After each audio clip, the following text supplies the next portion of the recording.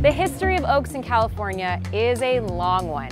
Fossil evidence shows us that oaks have been growing in the LA area for tens of thousands of years and along the greater West Coast for millions of years. It's thought that at one point, 1/3 of the entire state of California was covered in oak woodlands. Now, many of those trees have been lost throughout time to ranching and logging and the expansion of cities and towns. But oaks still grow in 52 of our 58 counties. There are about 20 different types of oak that are native to California, and all of them are very long-lived, living up to 200, 300, or even 400 years old.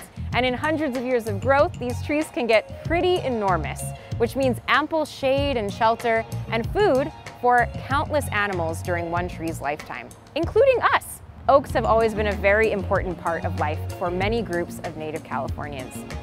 Oaks in your community may have sprouted exactly where they're growing today, or they may have been brought in just like this one.